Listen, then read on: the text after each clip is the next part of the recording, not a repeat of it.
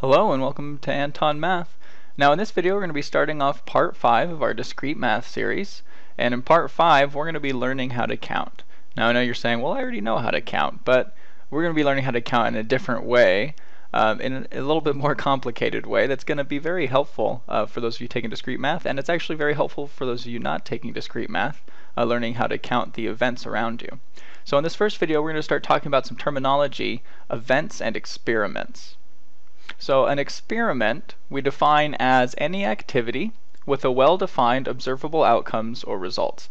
Now remember, when we say well-defined, it means that we know exactly what those possible outcomes or results are, and it's never going to be ambiguous, right? It's always going to be exactly one of the outcomes or results that we expect, and it's always observable. So you can never have nothing happen unless nothing is one of the outcomes or results that we expect from the activity. So for example, a coin flip has two outcomes, heads or tails, and we usually write H or T. So a coin flip's just a very basic example of an experiment, and it's one that we'll use pretty frequently in example problems because it's so easy to talk about. Now, the different possible outcomes of an experiment are called sample points, and the set of all possible outcomes is the sample space. So for a coin flip, the sample points are just H or T, and the set of all possible outcomes would be the set HT. And an event is a subset of a sample space. So for an event, let's have a little example to talk about an event. So for example, Betty and John roll a die. Oh, there's supposed to be a little space there. Betty and John roll a die. If the die shows 1 or 2, John wins. So what is the event that John wins? Well, the event that John wins is going to be the set 1, 2. Pretty basic, right? So the sample space here is 1, 2, 3, 4, 5, 6. 1, 2 is a subset of the sample space, and this subset of the sample space represents the event in which John wins this dice game, this very basic dice game between him and Betty. Now, since events are sets, we can use set theory to describe them. So for example, what is the event either John wins or the roll is odd? Well, the event that John wins we just found to be 1, 2. And the event that the roll is odd is 1, 3, 5. So these are sets. So if we want to talk about the event that either one set or the other set, we know that that's just the union, isn't it? If an element's either here or it's here, that's the union of these two sets. So the event that either John wins or the roll is odd is going to be the union, which is 1, 2, 3, 5. Again, fairly intuitive, but this gives us an idea of what we mean when we use all of this terminology in practice.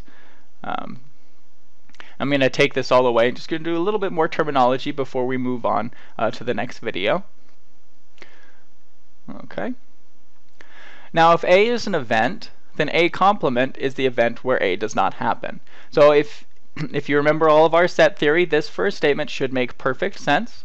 If this doesn't make sense to you, review what A complement means, and then take that in the context of A being an event.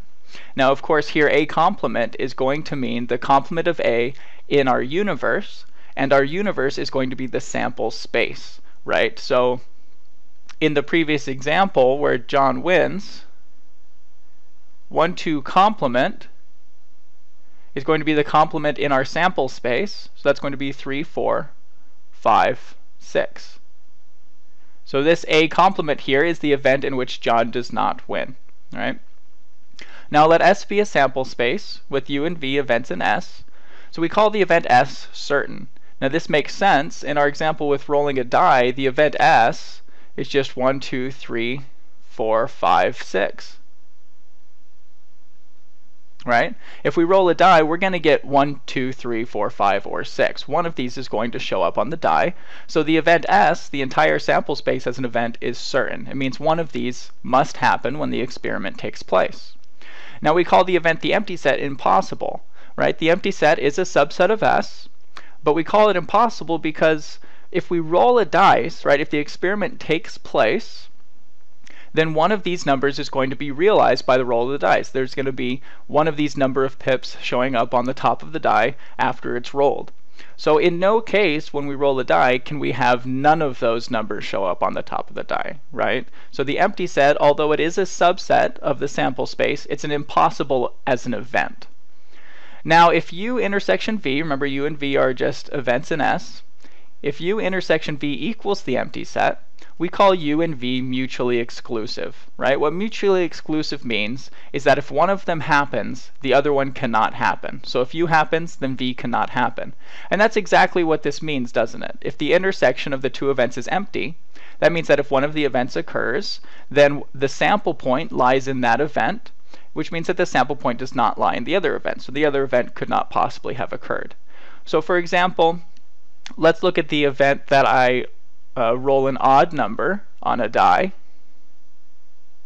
intersected with the event that I roll an even number on the die. Oops, this is 2, 4, 6.